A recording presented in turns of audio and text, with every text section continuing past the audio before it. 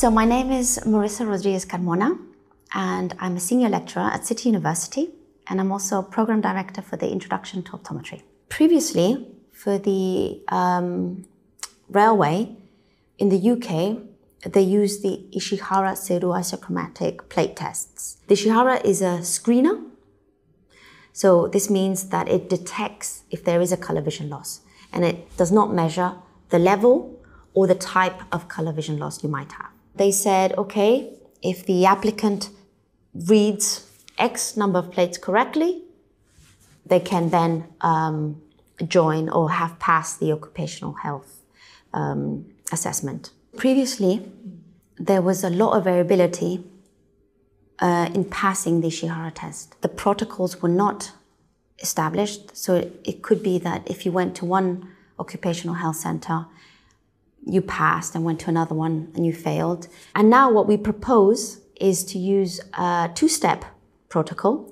So initially they do the Ishihara, they do the first 13 plates only of the 24 plate edition, but with no errors, okay? And very strict.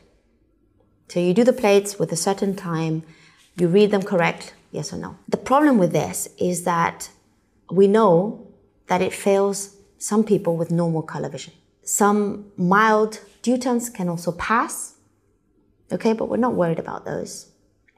So all those that fail this step one go on to do the CAD test. So the CAD test is a test that was developed at City St George's, University of London, and it was part of my PhD and previous studies by Professor John Barber.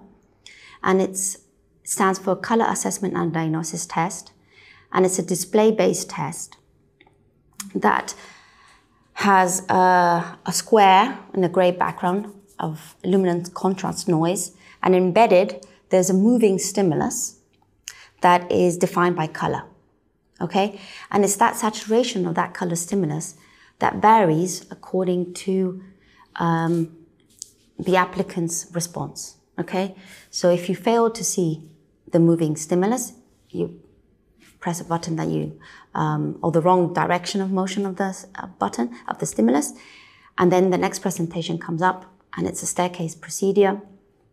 Takes about 12 to 15 minutes to complete, and it gives you a measure of your color vision sensitivity for yellow-blue and red-green directions in color space.